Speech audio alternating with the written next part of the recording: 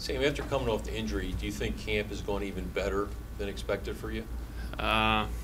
Maybe a little bit.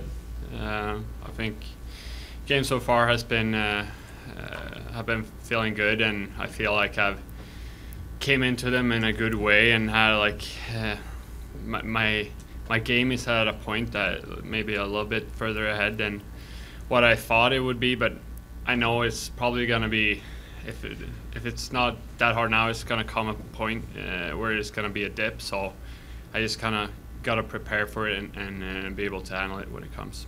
Sam, we just talked to John Tortorella. He confirmed that the main group today are the guys that so far kind of have a leg up on maybe making the team. With everything you went through last year, how did it feel this morning when you came in and saw your name on that main group? Obviously, it's a good feeling that they kind of like what you've been doing and what they see. So, but at the same point, I'm in no rush. I know that even if I don't make the team right now, like right away, I'm in no rush. I have a lot of time at 2 years more on my entry level, and it's I gotta come back from this injury in a good way, and I gotta play a lot of games this year. So that's my main goal. Sam, has it been tough to come in the third period? Is it like that? You don't do that often, so is that like an adjustment? Yeah, a little bit. It's hard. You kind of space out a little bit on the bench there sometimes. So you gotta remind yourself that, oh, hey, I'm coming in a few periods. So, but at the same time, it's a good challenge for you. You gotta be able to handle those situations during the season too. If you come in the middle of a game. You mentioned that you have to play a lot of games this year, and if you don't make the team, it's not the end of the world. You have time, but was your mentality coming into camp that you wanted to win a spot, or was your mentality more just that I'm just happy to be playing again after the way last year went? Obviously, like main thing was just get back and be healthy. I think, yeah. And then obviously you go in and try to make the best impression you can make. It's not that I'm going in here and taking a back seat. No, I want to prove myself and prove what I can do for the management and for the coaches. Some of the coaches and players said that you look really composed and you don't get flustered. Is that something you've always had since you were young, or is it just coming along as a process? I think that comes along a little bit along the way. You have to learn how to handle different situations and the different in different games. It's always different situations and challenges that come up. So it's something that you kind of get more as you mature and get older. Can you talk about your relationship with Felix Sandstrom? How long you've known him, and do you guys hang out in the summer in Sweden, or?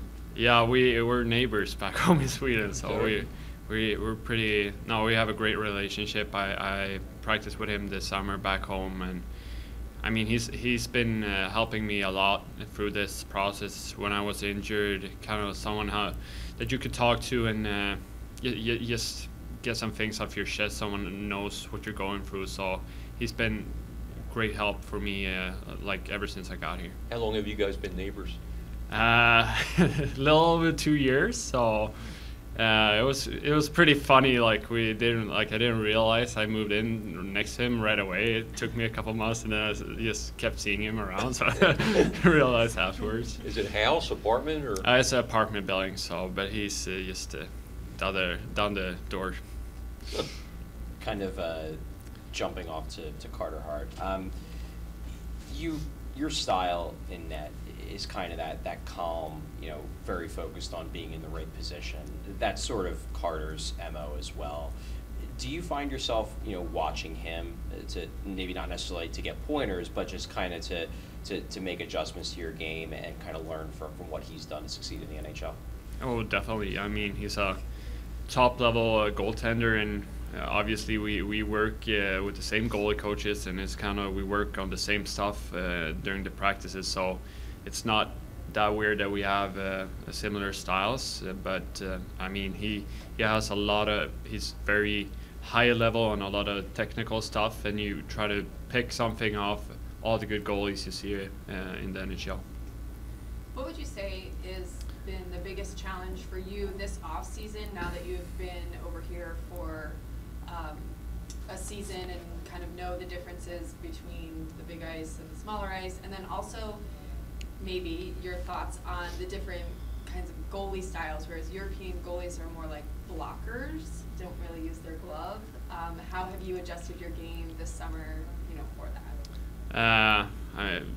Maybe this summer was more is getting back on ice. I got on ice pretty late, but obviously a little bit like you say, it's a bit more blocking style back home, and I think I've always been a little bit I like more the athletic goalies. Those are the goalies that are fun to watch, the Vasilevskis of the world, that you kind of I wish I could play like that, but obviously you have to be able, things happen so much faster around here, plays around the net, it's a much higher tempo, so you have to be able to have that athletic side of your game, but it's a balance between being in control and also being able to make those big saves at the right moments. Growing up, I assume Lundqvist was the guy that you looked up to, or was there somebody else?